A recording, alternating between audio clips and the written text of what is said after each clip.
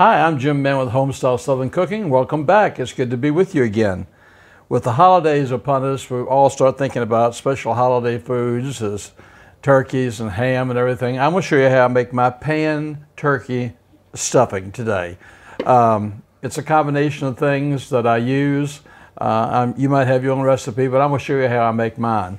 One of the first things I'm going to do is I have a small skillet of it. I'm going to turn this on. I'm going to put just a little bit of extra virgin olive oil in.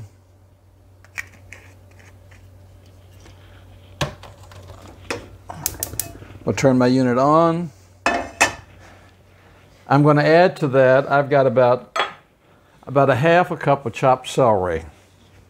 I'm going to pour that in there. And then I've got about almost a cup of chopped onions. I'm going to pour that in there, and I'm going to let them start cooking a little bit, softening up a little bit while we're talking. Okay, the next thing I'm going to do, last night I cooked some cornbread because I wanted to be sort of stale a little bit, so I cooked some cornbread. And if you're wondering about the cornbread, I showed you how to make cornbread in another recipe. So anyhow, I'm just going to take my knife and I'm going to start cutting this cornbread out of here. Pick it up, and I'm just going to start crumbling it in my pan. This is kind of like your filler, so it can be really crumbled up, and you really want it kind of crumbled up. So I'm going to crumble this all up really good.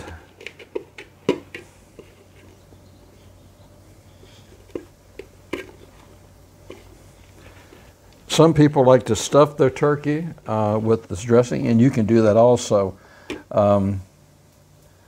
I've always done both. When I do it for the holidays, I always make a pan dressing, and I always make one for the turkey. My kids, one liked one the other. So, but anyhow, there's my cornbread. I've got my cornbread. Let me set this aside. I got my cornbread all sort of broken up in here in little pieces. Next, what I'm going to do is I've got my cutting board right here, and last night also I toasted about 12 slices of bread. I did that last night so this could get a little stale also, okay? So what I'm going to do is I'm going to cut this up. I'll set this so you can see what I'm doing. And we'll cut this into little squares, and I'm going to add this to it.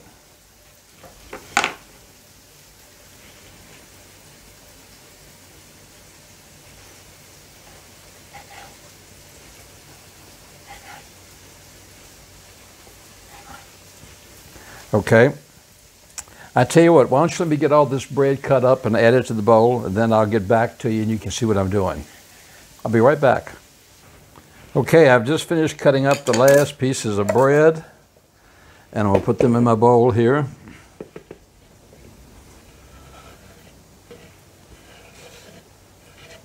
Okay, now I can set that aside. Then I just want to sort of toss it a little bit with my cornbread and my crumbs and get them all mixed together here.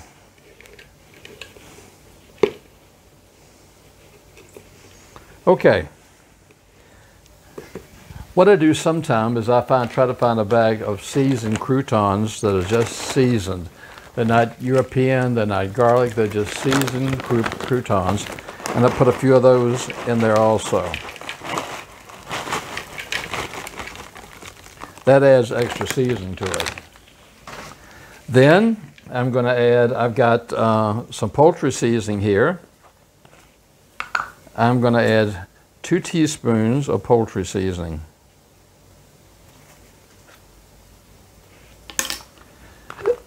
To that, I'm going to add 1 teaspoon of sage. I love the smell of sage.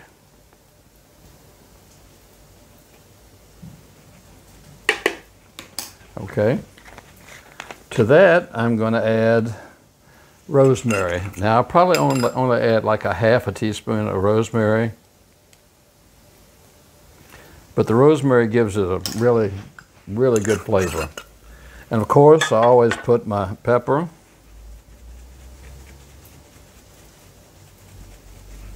and my salt.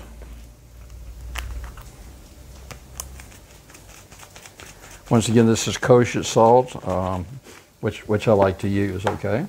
Now, I'm going to go back over here to my celeries and onion, and if you can see, these are really begin to brown up. I can really, oh, this one's good. I can go ahead and put them into my mixture right now. Okay, let me turn this eye off. Okay, so I can sort of mix this around just a little bit, bring it all together, the cornbread, the croutons, the toast. Oh, this just smells divine, and we haven't even finished yet. So now, we can't buy sausage here and like we do in the States, so I got sausage link, and I cut up fried and cut up a package of sausage links. So I'm going to put the sausage links in here also. I'm going to stir those all up also with it. This is going to be really good. I mean, this probably not the healthiest meal by itself, but I could sit and just eat stuffing by itself, okay? And then I've got one apple that has been chopped up. I put the apple in there. The apple really adds that special flavor to it. A lot of times in the olden days, back in the 40s and 50s, if they didn't have anything else, they would take a turkey and just stuff the turkey with like 2 apples inside. And the apple would give it such a wonderful flavor. So that's why I like to put apple back into this, okay? Okay. Let me stir this around. I'll be right back to you. Okay, I've got this all stirred around. I'm going to add my last ingredients. I've got about a cup of chopped pecans. So how could this be bad with sausage, with celery, onions, pecans, cornbread, apple. And then I will take over that, and I got a stick of butter. I'm going to pour the stick of butter over top of this. Now, if I had the turkey here, and I had cooked the turkey first, I would take the turkey parts, like the liver and everything, and I would boil them to make me a base, water base for my dressing. But I don't have that, so what I went and got, Campbell's has turkey gravy. So I'm going to put 1 whole can of turkey gravy in here and see if that's enough. If not, I'll have to add another one.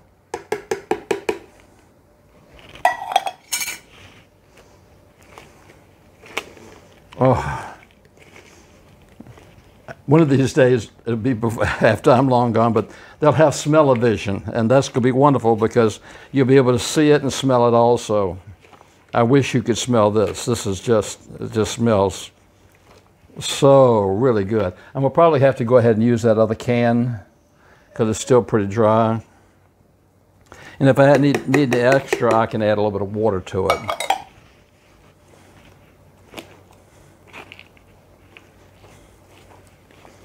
But you want to make sure this gets mixed around, it all gets a little bit of gravy on it.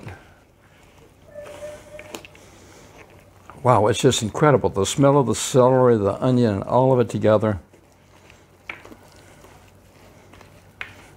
It's just fabulous.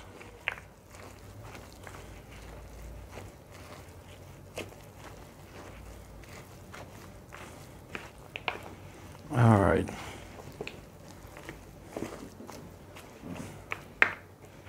Okay, I'm going to set this aside and get my pan here.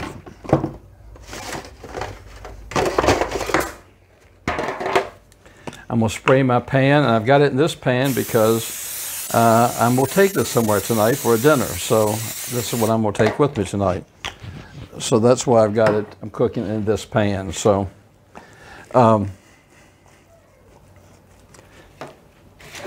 let me set this aside, and I'll be right back with you. Okay, I've got this pretty well mixed together now.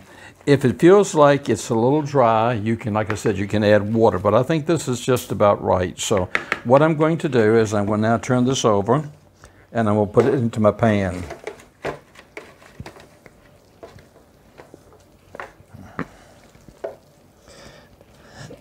Sometimes I have used mushrooms in it also, which gives it another unique flavor.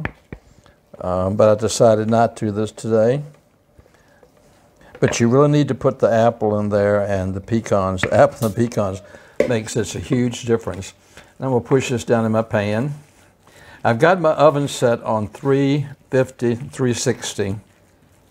And what I'm going to do is I'm going to actually cover this with Reynolds wrap after I get it pressed down. I'm going to cover it with Reynolds wrap and I'm going to bake it for 20 minutes.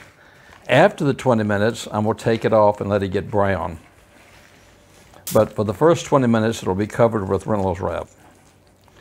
Push it down the middle here and get it all put in here. My goodness.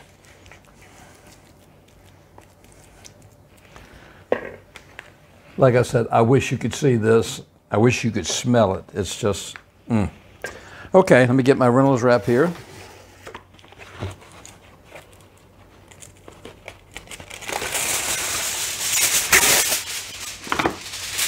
Put this over top of this.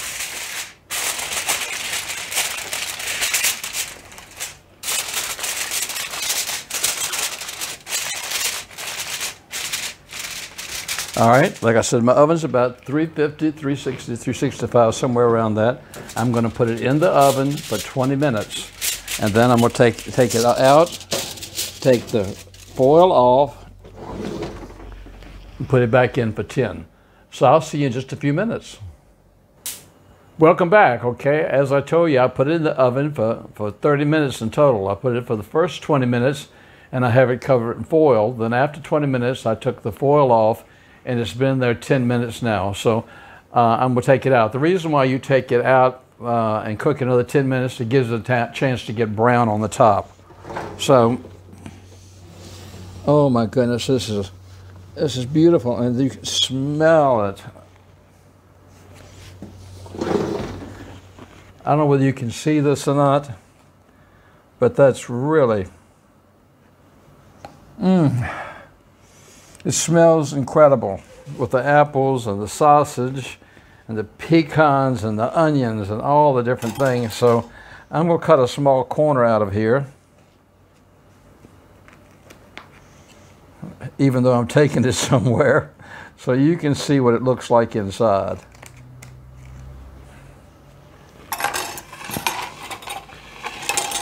Another thing I thought about, my grandmother used to do it a lot. You could take the stuffing, if you wanted to, and grease a muffin tin, and you could put this in a muffin tin and make little croquettes if you wanted to. Ooh, it is so hot. Ooh, you can see the steam coming off this. It's really, really warm. Okay, there we go. And there is your homemade stuffing with apples and sausage and pecans and onions and just all sorts of goodies. So I hope that'll help you with the holidays coming up. Like I said, you can stuff it in the turkey, do it in a pan, or you can do little croquettes, like I said, in a muffin pan. Thank you so much for inviting me back in again. I'm on Facebook. If you would like me on Facebook, if you like this recipe, I've gotten so many pictures of people, so many people that have sent me pictures of recipes that they have actually tried and sent me copies of it and said they're fantastic. One woman said that her husband never has cooked in his life. He made the fudge one time and he's been making the fudge once a week. So I hope you're enjoying this. Thank you for letting me come back into your home again. Until next time, this is Jim Mann in Mexico saying, take care of yourself and God bless.